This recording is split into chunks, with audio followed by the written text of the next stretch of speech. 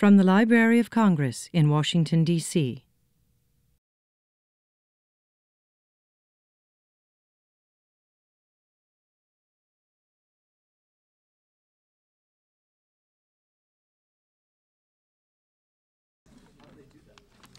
Well, good afternoon, and welcome to the Center for the Book. I'm John Cole. I'm the director of the Library's Center for the Book, which is the reading promotion arm of the Library of Congress. We promote reading in all of the states through a network of state centers for the book. We also are involved in some other wonderful activities through the Library of Congress, one being the National Book Festival. This will be our 10th anniversary at the National Book Festival. This year it will be on the Mall on September the 25th, and I hope that many of you will keep track of us or look us up on the website, but best of all, come to the National Book Festival. It will be a wonderful day. Our latest experiment in reading promotion here at the Library of Congress is the opening of a Young Readers Center, the first such animal at the Library of Congress, the one place where kids under 16 are quite welcome as long as they have an adult with them. And this is an experiment, not really an experiment, it's a new part of the Library of Congress's outreach. And we're pleased to also have a first Center for the Book foothold in the Thomas Jefferson building. We love these Books and Beyond talks, though, in particular, because they are books by authors who have a special connection one way or another with the Library of Congress. Many of our speakers have used the collections of the Library of Congress. Others are involved with projects with not just the Center for the Book, but maybe from other parts of the library. And it's an important way that we feel that we can demonstrate a product coming out of all of this book promotion, and we try to give books and authors as much publicity as we can here at the Library of Congress, but also in the states. The format today is going to be a presentation by our author.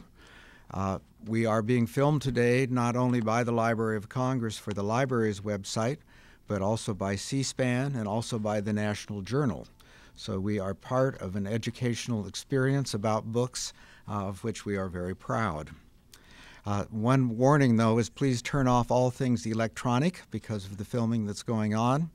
We will have a brief question and answer period before the book signing, and at that time we hope that you have questions, but your question is your authorizing us to have you participate on film with us as part of the educational experience. There is a new feature for the Library of Congress Center for the Book, a couple of things. We are the administrators or the overseers of a new website, www.read.gov. And secondly, we have a Books and Beyond Facebook club. And there's information about that Facebook club and about our future events on the table here to the side. So please look at that and look for our next events. We have several of these Books and Beyond talks, almost every week now for the next couple of months. Kathryn Allamong Jacob, hereafter known as Kathy, grew up in Harrisburg, Pennsylvania as part of a family that loved history. After graduating from Goucher College, she earned her M.A. in history from Georgetown University and her Ph.D. in history from Johns Hopkins University. She has held positions as university archivist at Johns Hopkins, assistant historian at the U.S. Senate Historical Office, and as an archivist at the National Archives. Kathy currently is curator of manuscripts at the Schlesinger Library at the Schlesinger Library at the History of Women in America, on the history of women. I better try that again. The Schlesinger Library on the History of Women in America at the Radcliffe Institute at Harvard University. King of the Lobby, today's talk. This is the book. King of the Lobby, which we will hear about today, was most recently published to excellent reviews by Johns Hopkins University Press. It is Kathy's third and her third Washington, D.C.-based centered book. Her first, and I'm the director of the Center for the Book, so I love to introduce through books. And this is a book off my own shelves that I've had for a number of years. Her first book, Capital Elites, High Society in Washington, D.C. After the Civil War, was published in 1995 by the Smithsonian Institution Press when she was Assistant Program Director for the National Historical Publications and Records Commission. Her second book, are you ready for this?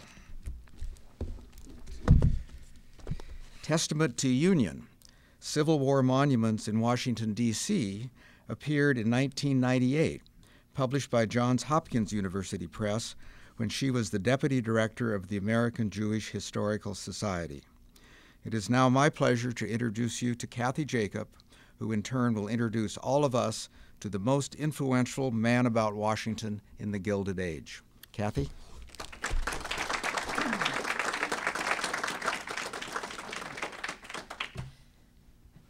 Thank you, John.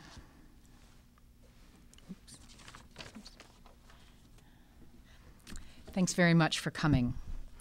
So, lamentations that special interests, by spending obscene amounts of money, were strangling the voice of the people. Fears that the nation was going to hell in a handbasket carried by lobbyists. These worries sound familiar today, but the same stories filled the press and the Capitol building in the 1870s. In the Gilded Age, when wave after wave of scandal uncovered congressmen who sold their votes and ruthless men like Samuel Colt and Collis Huntington, who arrived in Washington with boxes of pistols and trunks full of cash with which to buy them, a suave New Yorker, Sam Ward, reigned unspotted as the king of the lobby. Not only that, he transformed what it meant to lobby. Bribes of railroad stock weren't for him. The king of the lobby traded and information exchanged at dinner parties. Evenings that one guest gushed were the climax of civilization. At his table, the outlines of a new modern lobby, a lobby easily recognized today, took shape. King of the Lobby is about lobbying, power, politics, and money in Washington in the Gilded Age. It's also about delicious food, fine wine, good conversation, and how charming and disarming Sam Ward combined all three to create a new type of lobbying, social lobbying, and he reigned as its king for a decade. Scion of an honorable old family, brother of unassailably upright Julia Ward Howe, best friend of Henry Wadsworth Longfellow, mathematician, linguist, California 49er, a spendthrift who squandered several fortunes, Sam Ward was one of the most amazing men of an era crowded with larger-than-life personalities. Sam Ward's story and that of the lobby would be impossible tales to tell with any depth or color or accuracy without the manuscript collections here at the Library of Congress. I'm very grateful to the staff of the Manuscript Division and of the Prints and Photographs Division.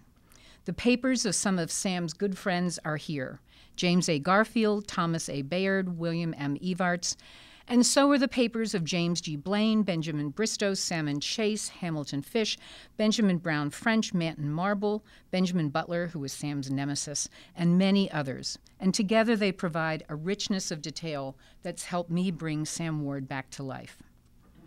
So here's the story of Sam Ward in a nutshell, and pecans were his favorite. Sam's early years gave no hint of his future profession. He was born in 1814, the first of 6 children, into an old New York family. His father, Samuel Ward, was a highly respected conservative banker with the rock-solid firm of Prime, Ward, and King. And Sam Ward, the son, was expected to someday take his place there. When Sam's mother died when he was just 10, his father was devastated and turned to religion. He gave up cigars, he took up temperance, and to the horror of his friends, destroyed all of the wine in his well-stocked cellar. He also became morbidly obsessed with his children's moral, spiritual, and physical health and tried to shelter them from the world. This handsome house that you can see on the screen was on the corner of Broadway and Bond in Manhattan, and it's the house in which Sam grew up. This image is from the New York Historical Society. It wasn't until Sam was a student at Columbia with both freedom and an allowance that he began to learn about the wider world. He claimed that he and his friends explored every oyster cellar and chop house in Manhattan. His favorite spot was a new little cafe on William Street run by the Swifts brothers, John and Peter Delmonico. The more he learned of the world, the less Sam wanted to be a banker. He somehow convinced his father to let him go to Europe to study before taking his place at Prime Warden King. And by mid-1832, he was happily settled in Paris, which he called in his first letter home the city of sin and science. I'm sure his father was thrilled. Instead of studying at the Sorbonne, Sam threw himself into Parisian society. Charming, handsome, well-dressed, well-mannered, he graced every drawing room he entered. He dined at something new to an American, a real restaurant with tablecloths and individual menus. He developed a taste for subtle sauces and exotic vegetables like eggplant. He spent a staggering amount of money. He literally dined out for decades on stories of the men and women and the new experiences he joined during these years.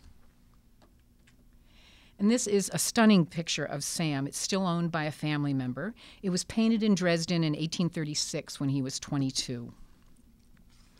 Sam managed to stretch the original year in Paris into 3 more in Germany, during which he did earn a PhD in mathematics, and he met Henry Wadsworth Longfellow, a young widower preparing to take up a post at Harvard. They became best friends, a friendship that lasted for nearly 50 years. When banker Ward finally ordered Sam home, just as he had feared, Sam came back bursting with new music, dances, books, all the frippery of which the elder Ward had a horror. It was Sam's new ideas, however, which would infuse the rest of his life, and they clashed most sharply with his father's. Julia Ward Howe recalled one debate between the two shortly after Sam came home. "Sir," said my brother, "you do not keep in view the importance of the social tie."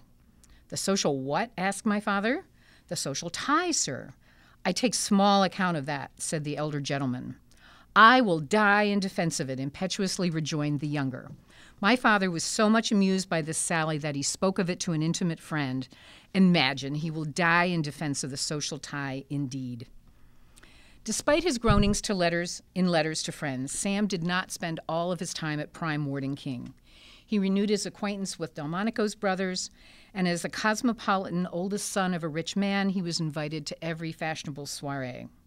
At one, Sam met Emily Astor, granddaughter of Gouty John Jacob Astor, the richest man in America.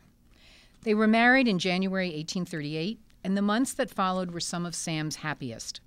His father eased up on his hectoring. He had a wife he adored and who adored him. And in November, their first child, a little girl, was born. This painting by Anne Hall, also still in family hands, shows Sam and Emily on their wedding day. The first dark cloud was Samuel Ward's unexpected death in November 1839. Ready or not, Sam moved up the ladder at Prime Warden King. Next, his brother Henry, who actually understood the banking business and on whom Sam relied, caught typhoid fever and died in Julia's arms. Then came the hideous death of Nathaniel Prime, the retired founder of the bank. Sam wrote to Longfellow, "Old Mr. Prime committed suicide yesterday by slitting his throat with a razor." There was a bright spot. In mid-February 1841, Sam dashed off a joyous note to Longfellow announcing the arrival of his first son. 2 days later, another note, this time barely legible, brought news of an infection that had set in and Emily had died. And 2 days after that, Sam's son died too. Sam was executor of his father's several million-dollar estate, partner now at one of New York's most prestigious banking firms, guardian of his 3 high-spirited sisters, a widower, father of a 2-year-old little girl, and 27 years old. Widower Sam was also one of the best catches in New York, and 2 years later he was caught by a beautiful young woman from New Orleans named Medora Grimes. Her mother was a fortune-hunting shrew who had brought her 2 spoiled daughters to New York to find rich husbands. No one but Sam and Suzette Grimes believed Medora was the woman for him. Longfellow was impressed by her beauty, but by little else, and he told Sam so. This is Medora in an 1852 book, The Book of Home Beauty. Deaf to all caution, Sam married Medora in September 1843. When Medora bore 2 sons in quick succession, Sam was ecstatic. His home life was happy again, but his business life was anything but. Urged on by Medora, Sam wanted nothing more than to make a lot of money and retire from business. Speculation, he was certain, was his ticket to fortune. In September 1847, Wall Street was stunned by the news that Prime Ward and Company, worried about Sam's recklessness, King had withdrawn, had collapsed. Several $1 million were gone, and thousands more were owed to creditors. Broke, Sam had to rent his house. Suzette Grimes packed up Medora and the boys and took them off to New Orleans. Now 35, Sam was bankrupt, casting about for a way to earn a living. In the California gold fever sweeping the nation, he saw his opportunity. He joined the 49ers rushing west, set up shop on the San Francisco waterfront, plowed his profits into the town's booming real estate market, and made $250,000 in just 3 months. Sam adopted a much more rugged look in San Francisco. This image is from the New York Public Library. This new fortune went up in smoke when fire destroyed all of Sam's wharves and warehouses. With creditors hounding him once again, he became a ferry operator in the California wilderness. He got caught up in schemes of American and French adventurers in Mexico. He sailed for France, then Nicaragua and Costa Rica on mysterious missions, and bobbed up in New York, a wealthy man again. Sam plunged right back into speculating on Wall Street, and, surprise, his funds soon dwindled, and with them what was left of Medora's affection. This time, Sam finagled a berth on a diplomatic mission to Paraguay, and managed to convince both the American delegation and the Paraguayan president that he was responsible for the happy resolution of all issues. Sam sailed home with silver utensils for making mate in his trunk, and in his pocket a secret agreement sealed with 1,000 pounds sterling to lobby in Washington on Paraguay's behalf.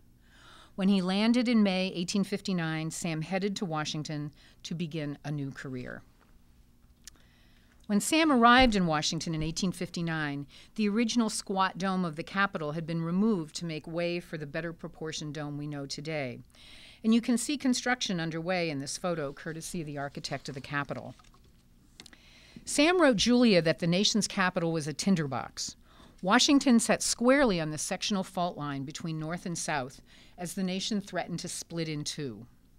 At public events, only a thin veneer of civility remained. And at private dinner parties, hostesses found it difficult to honor the rules of precedence and keep political enemies apart. Now, Sam was a Democrat. He believed in gradual emancipation and compensation for slave owners. He had many friends and family members in the South. But there was no question that Sam would remain loyal to the Union. He put his house on F Street at the disposal of his the new Secretary of State, William Henry Seward. There, his dinners, which had already begun to be noticed, provided the perfect cover for Northerners and Southerners who needed neutral ground on which to meet.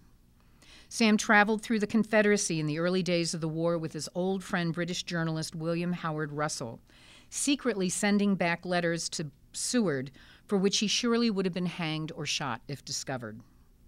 When in New York, Sam checked into the New York Hotel, a Southern stronghold. And from there, he sent letters full of all the gossip about the South and from the South that he could glean to Seward's desk. By the time the war was over, Sam's purse was thin, and he wrote to Julia, "All my bank accounts are overdrawn. I have to go back to Washington to get some money." Now, Sam's timing was perfect. A new era was dawning, and a combination of old and new forces guaranteed that a man with Sam's unusual skills could indeed get some money in post-war Washington. Just how Sam went about spinning charm into gold is what I'd like to focus on now. Representatives of a host of reform groups were flocking to Washington, hoping to channel the newly concentrated powers there toward the betterment of society. If the federal government could abolish slavery, surely it could right other wrongs. Spokesmen for the poor and the sick, for criminals, for temperance and education, for civil service reform, for the abolition of capital punishment, for civil rights for Negroes, for justice for American Indians, for votes for women, and for fair treatment of labor, converged on the Capitol to plead their cases before the new agencies, committees, and departments. The potential to make men millionaires by exploiting the lucrative new areas coming under the federal government's purview was the bait that lured a more cynical crowd to the Capitol. The war had schooled them as well. Conditions were ripe to spawn a ruthless era in which special interests, spoilsmen, and the corruption which seemed to ooze out of the doors of every government office. In fact, there wasn't anything new about the elements that gave rise to these unseemly years. All had existed before the war, But the confluence of so many factors encouraging corruption, the scale and audacity of the ensuing scandals, these were new. The coals were hot and ready for an unprecedented feeding frenzy in Washington, the Great Barbecue. The most sought-after dishes at the feast were railroad charters and land, but eager new arrivals eyed tariff schedules and patent rights hungrily, too. Others coveted mail routes, mining and timber rights, Indian trading posts, and military contracts for everything from boots to beef. And one of these gentlemen, of course, was Sam. He was just as hungry as the others for fortune, and he had friends in high places, savoir-faire, a trove of anecdotes and recipes, and his talents for diplomacy, all of which augured well for success. Sam's entree into the Johnson administration was Secretary of the Treasury Hugh McCulloch, who faced a colossal task of financial reconstruction. Convincing Congress to support his plan would not, McCulloch knew, be easy.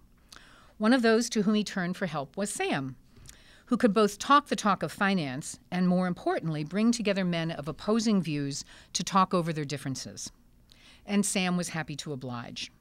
From new headquarters on East Street, Sam set out to win a victory for McCulloch via cookery, with the Treasury paying the bill. Sam was delighted when reporters placed the cost of his efforts for the Secretary of the Treasury at $12,000. Soon, the key senators and representatives on both sides of the currency debate were sitting down to dinner at Sam's table. Although McCulloch was disappointed when he didn't get all he wanted, he was not disappointed in Sam, who claimed credit for the partial victory. Thanks to his work for McCulloch and a string of successes with other clients, Sam's star was rising. To Julia, he boasted that he was a sort of Figaro. Tutti mi chiedono, tutti mi vogliono. Everyone calls me, everyone wants me. But what exactly did they want from Sam? And what did he do for those who called his name? In a letter to New York millionaire Samuel Barlow, Sam's friend as well as one of his most important clients, about work he was doing for him in Washington, Sam wrote, "It's taken me a week to corral my congressional elephants. I'm at length able to write you favorably touching all of your projects. I can get the furniture bill passed any day." But how did Sam corral those congressional elephants? Sam knew a new recipe for success when he tasted it. Tinkering with the ingredients that had showed promise before the war, Sam used dinners and diplomacy as his preferred means to his ends. When Sam told Julia that tutti mi vogliono, what most of them really wanted was a seat at one of his dinners. Sam's note to Barlow about the congressional elephants ended, "Call on me at the New York Hotel on Monday at 10 a.m., when you will find me at breakfast, and I will unfold to you my plan de campagne." Sam's special plan de campagne often began with pâté de campagne and champagne, with Barlow or another client footing the bill. When in New York, Sam favored Delmonico's, but here in Washington, he rotated his larger lobbying dinners for more than a dozen guests, among Wormley's Hotel, the Metropolitan Club, and occasionally John Chamberlain's new club. When it came to special dinners for no more than 7 or 8 guests, only Welcher's restaurant on 15th Street near the Treasury Building, owned by Belgian John Welcher, would do. As he had done when lobbying for Paraguay before the war, Sam gave his most select dinners in the privacy of his own home. There he had a 2-man staff, his chef and his loyal valet secretary, Irishman Jerry Valentine, a horse handicapper who was Sam's second set of eyes and ears around town. Sam's kitchen was his laboratory, in which he invented culinary rules, recipes, and rhymes. To roast spring chickens is to spoil them, just split them up the back and broil them. Whether in consultation with Welcher's chef or his own, Sam took great care in composing every meal, from his lobby dinners to the grand banquets he orchestrated. The menu was, after all, Sam declared, the plan of campaign, dependent upon the numbers of the enemy who will be reduced to capitulation by the projected banquet. Each course must be exquisite but small. Sam Ward, wrote reporter Emily Briggs, managed that his guests should never be satiated. His oyster patties, like a little woman, were so perfect, though small, that the next course would be anxiously awaited. Here's the menu for a banquet that Sam planned in the 1870s. It's written in his scrawling hand on the back of one of his business cards. While Sam chose the menu, he deferred to his clients, whether the Secretary of the Treasury, Barlow, European financiers, or American manufacturers, when drawing up the guest lists. If their interests were financial, Sam would make sure that key members of the appropriate House and Senate committees received invitations. Mining and mineral rights, that would be another set of players. Which members were alone in Washington and lonely? Who was most persuasive and who most easily persuaded? Who was leaning one way and who another? Who might like to sit next to whom? All of these factors went into the mix when selecting guests.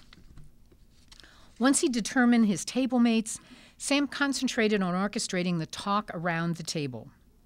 Good conversation was as essential as good food and wine, Sam believed, to the success of his evenings. He used stories from his variegated life like condiments at his table. He could salt dinner conversations with all sorts of tales. Nothing was ever served on Sam Ward's table, claimed Emily Briggs, that was half as delicious as himself. The results of Sam's great care in composing and conducting his dinners? Ambrosial nights, gushed one guest. And as I noted when I began, another guest enthused that an evening at Sam's was the climax of civilization. But how did these delightful evenings serve Sam's and, more importantly, his clients' ends? Subtly, slowly, and congenially. And therein lies what sets Sam apart as a lobbyist. Sam claimed that he never talked directly about a project over dinner. It was probably because of his excellent wines, but his guests also left with the impression that he never outright asked any of them for anything. While Sam probably never actually found his job quite this easy, one reporter claimed that Sam Ward never asked a man about a measure in which he was interested at his dinner table. But he treated his friends so well that they were always anxious to do something for him and usually asked as they were leaving how they could help. Sam brought guests together around his table and let a good dinner, good wine, good conversation convince, educate, launch schemes or nip them in the bud, and overcome obstacles. Nudged by Sam's careful steering of the conversation, his guests, who were all chosen with a purpose, might find to their surprise that they had common interests or much to learn from each other. A client might find himself sitting next to a congressman who was wavering on an issue of importance to him, or have a chance to talk casually to a congressman away from his office. Now, dinners were not Sam's only means to his ends. He spent many of his days visiting members' offices on Capitol Hill and cabinet departments clustered around the White House. Then as now, access was critical to a lobbyist's success, and Sam enjoyed remarkable access to offices around town. These were men he had known since childhood, met at boarding school, met at Columbia, men who had danced with his sisters and whose sisters he had danced with, men who had dined at his table and he at theirs. Like some other lobbyists, Sam also traded in information, providing facts and figures to anyone he could buttonhole to bolster a client's case. Many commented on Sam's prodigious memory. With the facts he had stored away about mining or steam travel or rail rates, coupled with amusing anecdotes and nuggets from his trove of trivia, he could hold his listeners' attention while persuasively arguing for whatever measures he was being paid to push. Nowhere, not in contemporary newspaper accounts, obituaries, congressional testimony, or in Sam's own letters or those of his clients, was there any hint that Sam ever took a bribe, offered a bribe, engaged in blackmail, or used any other means to win his ends. And Sam was very proud of that. In 1875, Sam was called to testify before a congressional committee looking into the awarding of contracts to the Pacific Mail Steamship Company. The hearings went badly for some, but not for Sam, whose defense of lobbying and candid explanation of his part in the affair actually spread his fame even further. After Sam told the committee a parable about pig's ears, this cartoon of Sam in the kitchen appeared in the New York Daily Graphic. Now, this is not to say that Sam stood alone as a paragon of virtue and that all other lobbyists were corrupt. Among his fellow lobbyists at the Great Barbecue, some were blatant, some were gross, some would stoop very, very low to blackmail and bribe, but many were none of these things. It is to say that Sam stood out from the rest because, while he used some of the methods, in many a lobbyist's bag of tricks, he alone employed entertaining so deftly and so often to win his ends. It's true that rich Philadelphians had wined and dined members of the early Congresses in the late 1700s in hopes of influencing their votes. Men like Samuel Colt had bought their share of food and drink for congressmen in the 1850s. But Sam enlisted the combination of delicious food, fine wine, and sparkling conversations in his lobbying efforts in a systematic and central way that set him apart. Sam's style of lobbying required patience and savoir-faire to pull off. He often gave dinners seemingly for no reason at all, save to bring together interesting men and women for evenings of mutual enjoyment. But at these evenings, Sam cast seeds that might not bear fruit for several years. New friendships developed, old ones were cemented, and Sam's list of men upon whom he could drop in for a chat lengthened. These were the hallmarks of what reporters would call the social lobby, and by the late 1860s, Sam was written up in newspapers across the country as its king. This is a picture of Sam looking quite regal in a caricature by Spy from 1880. From that first secret agreement to lobby for Paraguay, the list of Sam's clients expanded to include insurance companies, telegraph companies, steamship lines, railroad lines, banking interests, mining interests, manufacturers, investors, and business and individuals with claims of all sorts. For all of them, Sam put his dinners, his knowledge of the bureaucracy, his friendships with key players of both parties, his divining of official preferences, together to slide bills through Congress, sidetrack others, guide claims through government bureaus.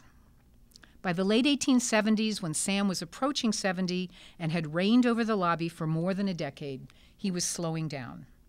His dinners still sparkled, but his letters revealed that he was getting tired, and the deaths of his daughter and then his son-in-law, leaving his 10 grandchildren orphaned, of his old friend Charles Sumner, and then his brother-in-law, Samuel Gridley Howe, had left him shaken. Although Julia and Sam's friends urged him to slow down, the truth was that he couldn't retire. Sam was famous, but he was not rich. He lived well, very well indeed, but on other men's money. Of personal savings, Sam had none. He worked hard, but when it came to being provident, Sam was the grasshopper, fiddling, or as his case, spending money on presents for family and friends, while the more sober ants of the lobby amassed small fortunes.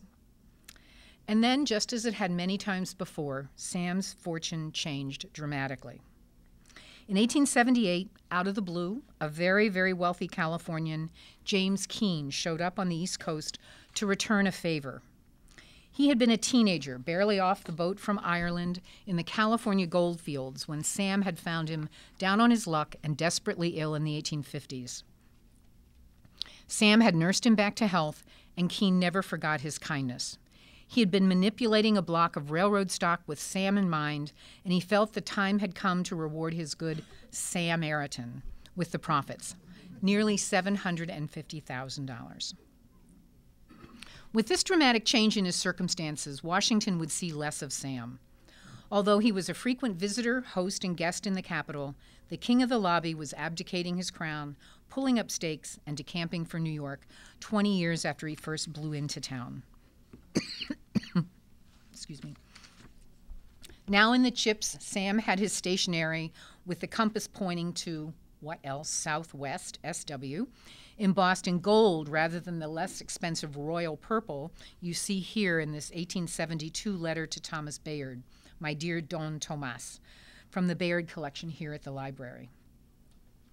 With money to spend, Sam's gift-giving took on staggering dimensions. He had always sent casks of olive oil, bottles of Tabasco sauce, baskets of peaches to family and friends and strangers he met on the street. But now, for his sister Annie, Sam paid off the mortgage on the California ranch that she loved. For Julia, a widow who was struggling financially, there was a house as well. In 1880, Sam bought her a handsome townhouse on Beacon Street in Boston. There were bookcases for one niece, a pearl necklace for another, a sapphire pendant for another. There were boxes of cigars, crates of books, wheels of cheese, sacks of coffee for friends, and bottles of wine for everyone. Sam wrote Julia explicit instructions for handling the wine, champagne, claret, and sherry he was sending her in 1881. In the summer of 1880, Sam's letters were filled with enthusiastic reports about a grand money-making scheme.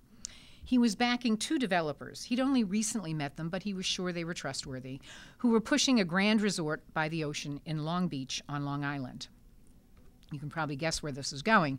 Within a year, to no one's surprise but Sam's, the project was requiring more and more cash, while little seemed to be getting built. By the fall of 1882, Sam was in way over his head.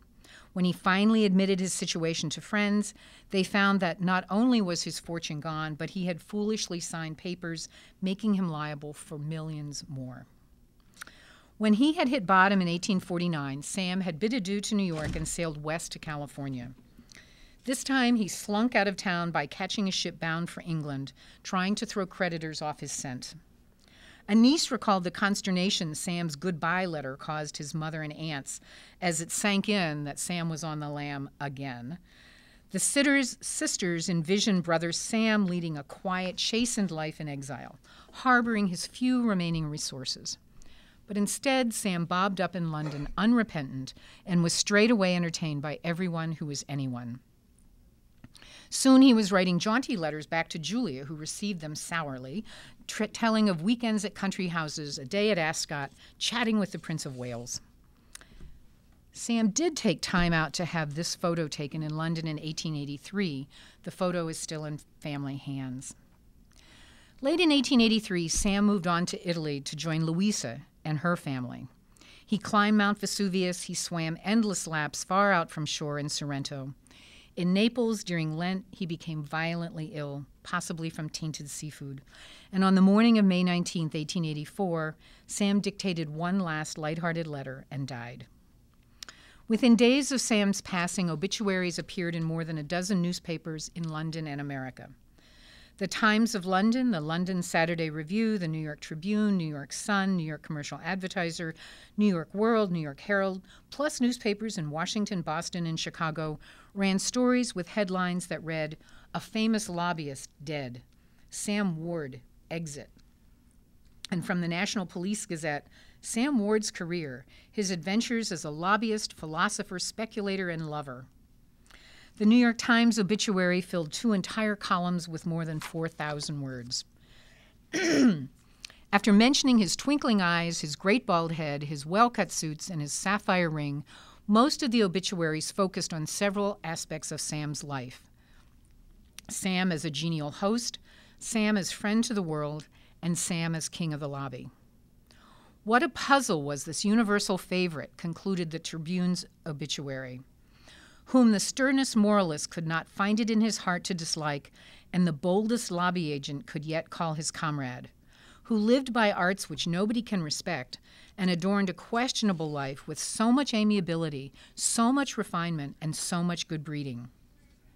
While the Tribune tried without success to solve this puzzle, it did put its finger on Sam's most significant contribution to the lobby. It correctly concluded that Sam's greatest achievement was establishing himself in Washington at the head of a profession which, from the lowest depths of disrepute, he raised almost to the dignity of a gentlemanly business. He never resorted to bribery. He excelled rather in composing the enmities and cementing the rickety friendships which play so large a part in political affairs. And he tempted men not by the purse, but with banquets, graced by vivacious company and the conversation of wits and people of the world. Sam's recipes lived on for decades.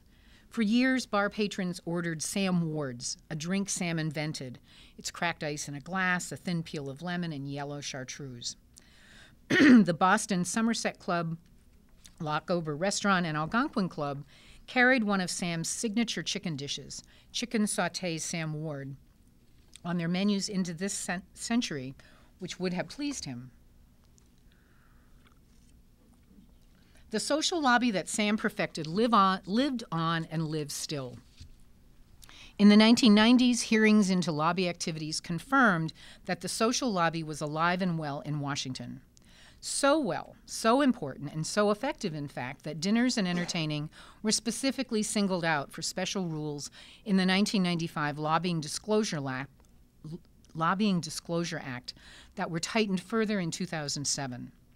One can almost hear Sam sputter with indignation upon learning that neither members nor their aides can accept free meals from registered lobbyists. Despite this closer scrutiny, the social lobby endures. It endures in part because of loopholes. There's the toothpick rule. Food served on toothpicks rather than on plates does not constitute a meal. And the reception exception, which members may still attend events where at least 25 people who are not members of Congress are present. But the social lobby lives on primarily because, as Sam shrewdly recognized when he arrived in Washington in 1859, bringing people together over good food, wine, and conversation remains a fruitful way to break down animosities, make a point, and conduct business.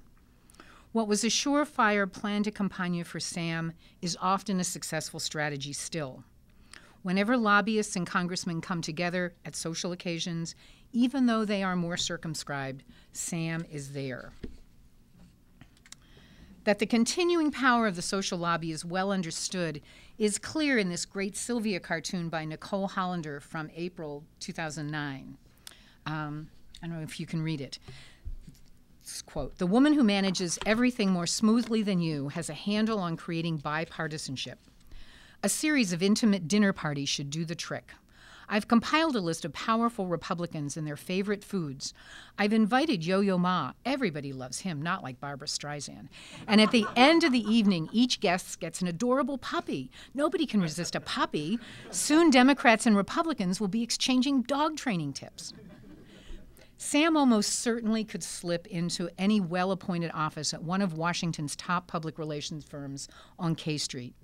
And in his well-cut suit, armed with statistics and his BlackBerry, make the rounds on Capitol Hill by day, and dressed in a dinner jacket with his diamond studs and sapphire ring, host and lobby at receptions, dinners, and benefits by night. Sam would be happy to see that the social lobby, while just one of many avenues leading to influence in Washington, was still going strong, and that entertaining still provides one among many opportunities for communication in the Capitol. As Arthur Schlesinger, Jr., another keen observer of Washington, noted 100 years after Sam's death, exaggerating just a bit, as Sam was wont to do, "Every close student of Washington knows half the essential business of government is transacted in the evening, where the sternest purpose lurks under the highest frivolity." Sam's art was to guarantee that the men and women who enjoyed his ambrosial nights never focused on the purpose that lurked beneath his perfectly cooked poisson. Thank you.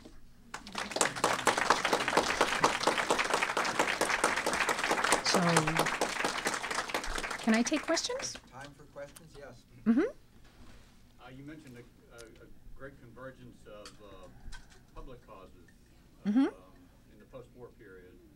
And then you listed the great number of private interests that he represented in Washington. Did he ever take an interest in advancing a communitarian or a public cause at all?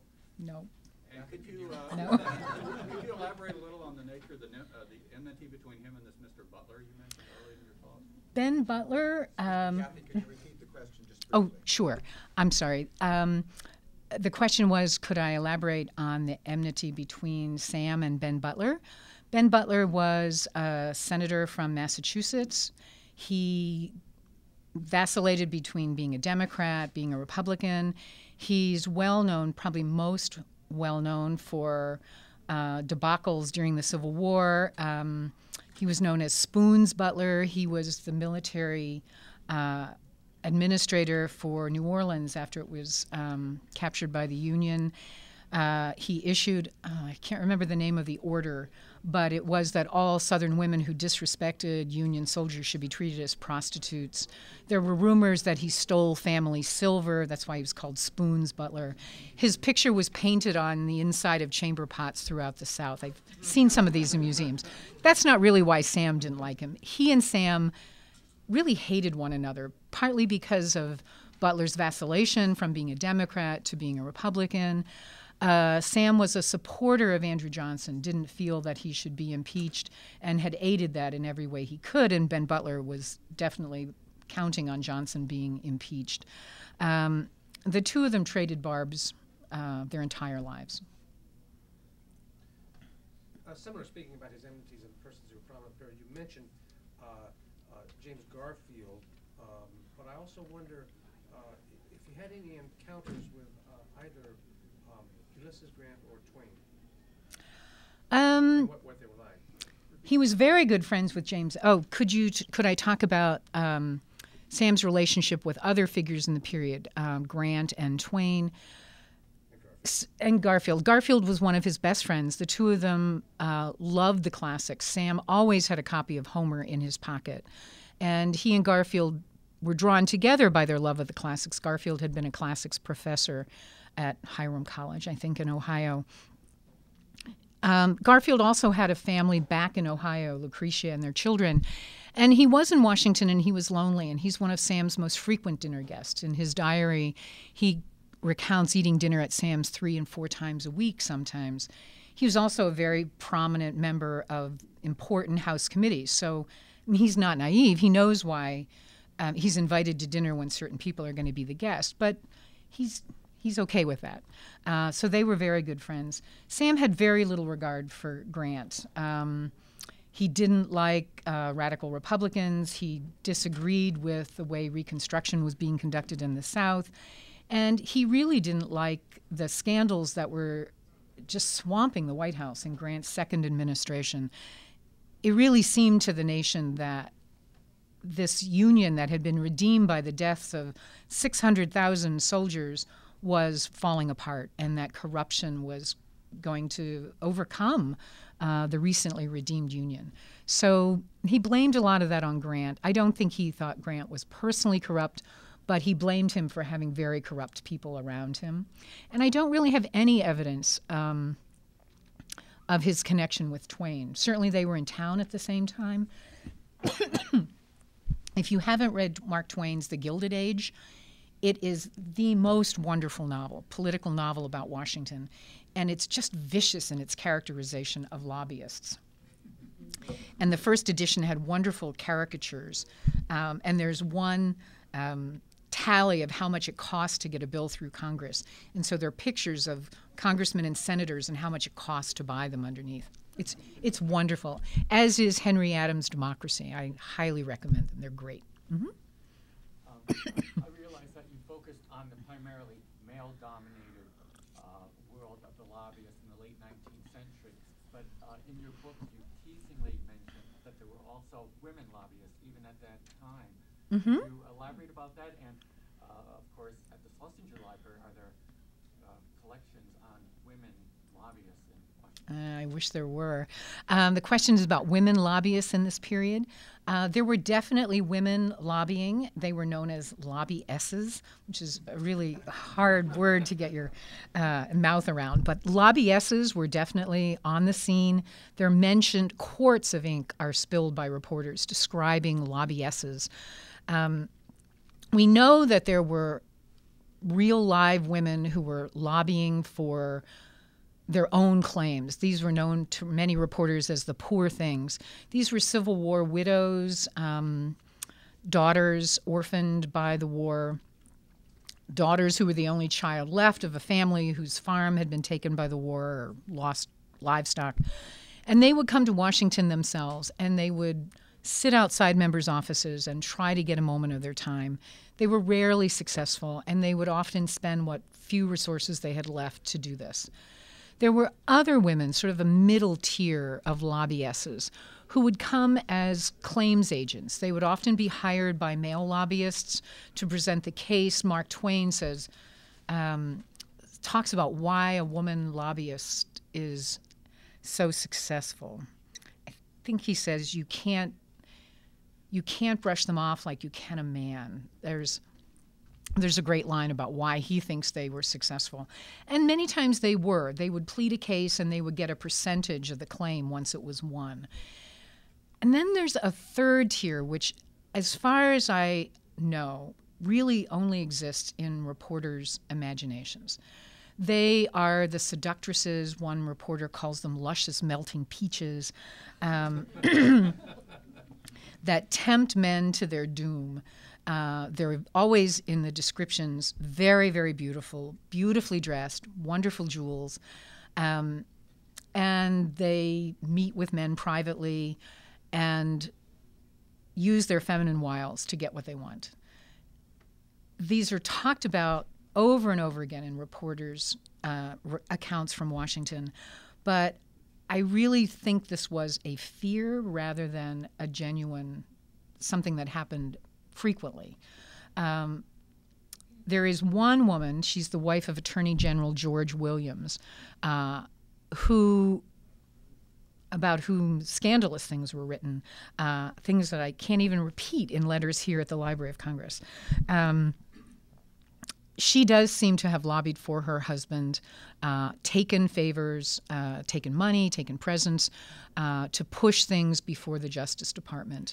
But she's the only person with a real name that I can identify. And I can't find any lobbyists who left any kind of a written record. Where does the term lobbyist come from? It's very old. In the United States, it's used as early as the early 1820s. And there's one legend that it comes from the lobbies of the Willard Hotel. It exists far further back in American history than that. It's a term that's used in England before it's used here. But you find it as early as the 1820s. And lobbying is as old as the government. From the minute the government opened, there were individuals pressing for claims, asking for compensation, looking for pensions for the Revolutionary War service. It's protected by the First Amendment. And that's something that a lot of people don't understand. So in the 1870s, when reporters are calling for the abolition of the lobby, hello, you just can't do that. And to lobby for the abolition of the lobby is an interesting exercise that was pointed out by many advocates for lobbying. And Sam was one of them. He gave an impassioned testimony before the House Ways and Means Committee on the importance of the lobby and its regard in London that there were lobby agents that had a certain time and a place to lobby before members of Parliament. So it's very old. If you look at different political dictionaries, you find a different definition in each one, but it seems as though it's older, it's used in England before it's used here. Mm-hmm. You mentioned that women were at some of his dinners. Was that standard, and did the women withdraw and then men talk politics, or how did it work? Well, Sam had two kinds of dinners. He had one kind of dinner that really had a targeted purpose. If there was a bill before the Finance Committee or the Ways and Means Committee, and one of Sam's clients wanted the vote to go a certain way, there's wonderful correspondence between Sam and his client Barlow. Barlow writes and says, it's the most candid letter writing about lobbying I've ever seen. Barlow will write and say, I want this vote passed. And Sam will write back and say, okay, it's going to cost you. I'm proposing 4 dinners at $500 each, and here are the people I'm suggesting, but who do you want me to have? Those dinners were pretty much all male and more purposeful. But he often had dinners where he would just invite people he thought would be congenial.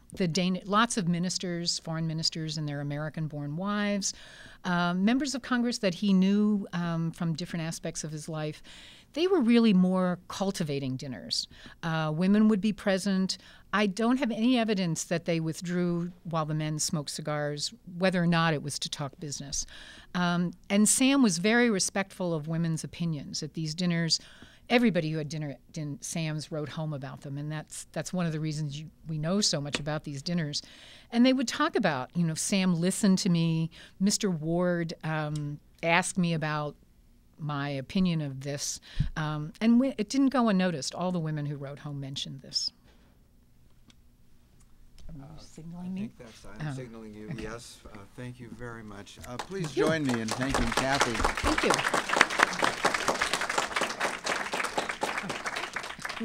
Really a pleasure to have your knowledge and your actual research experience explained to us so well, and you really have a contemporary look at a historical look at a contemporary situation, which everyone in the audience has enjoyed. Kathy is going to sit here to sign books. There are books for sale just outside the door. They're on sale at the Library of Congress discount. I encourage you to buy them and come back in and continue the conversation and get the book signed. But let's conclude one more time with the thank you to Kathy. Thank you. There you are. Thank you. This has been a presentation of the Library of Congress. Visit us at loc.gov.